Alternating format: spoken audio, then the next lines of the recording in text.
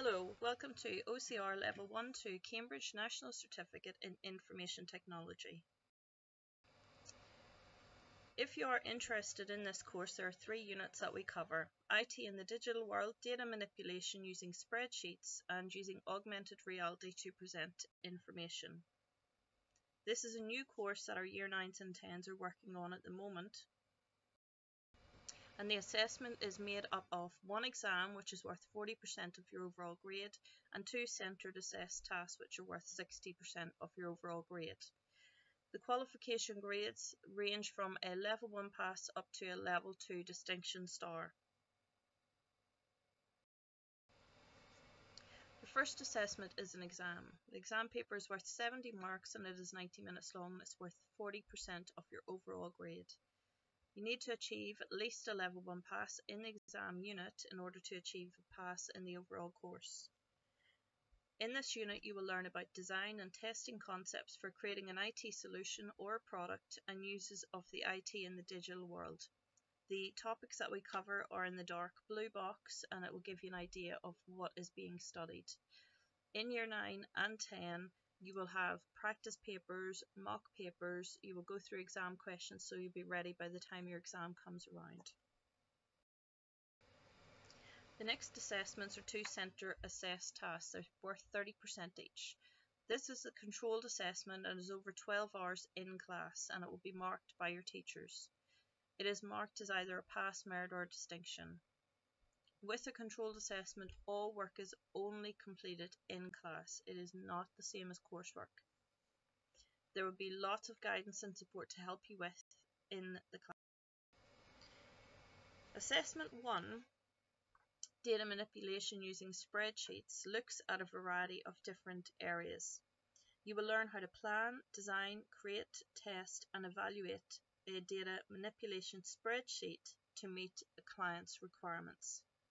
You have to also be able to evaluate your solution based on user requirements. So, for example, we have a business dog training at the bottom of your screen, and we'll be able to look at spreadsheet solutions for this. So, for example, we will look at attendance figures, you will look at different types of classes that are offered, and you will be able to manipulate the data yourself. The next assessment is using augmented reality to present information.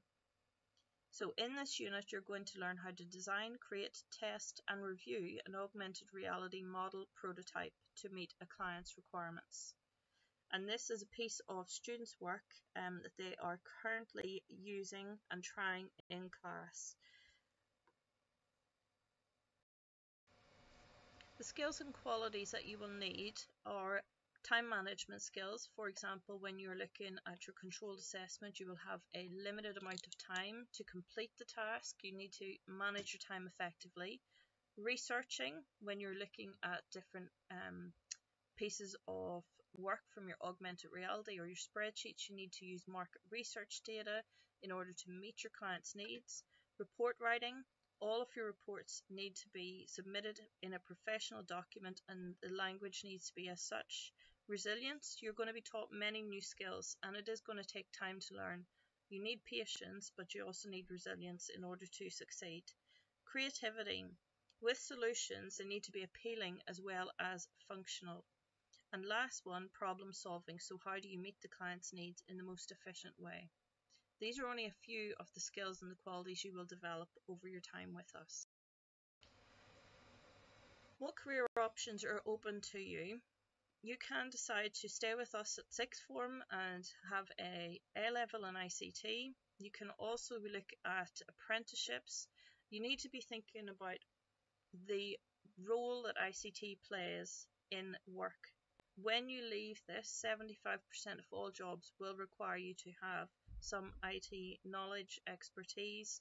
Some of the jobs that you can go into: information security, systems analyst, data networking, web developer, and there are many more options.